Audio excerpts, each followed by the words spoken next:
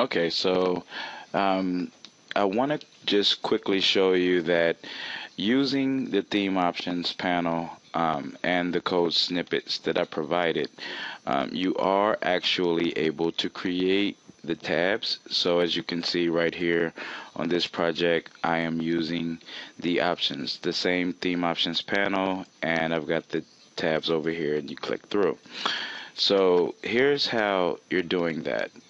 First of all, inside of your admin folder, you're going to want to open up theme-options.php.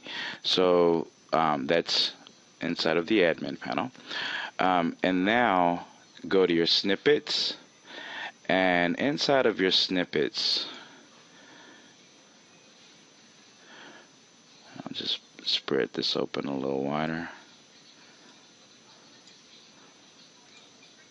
Okay, so in here you have an options heading. So you see here I've got this options heading for general options, and then inside of there I've got all of the different options for that general options. Same for home page options. That actually starts right here. Okay, so the only thing that you're going to do, imagine if I wanted to put another one here, you can just pop this in.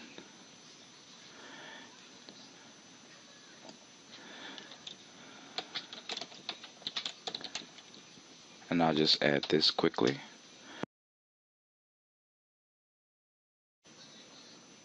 So you see now we have that test option with nothing in it. Thank you.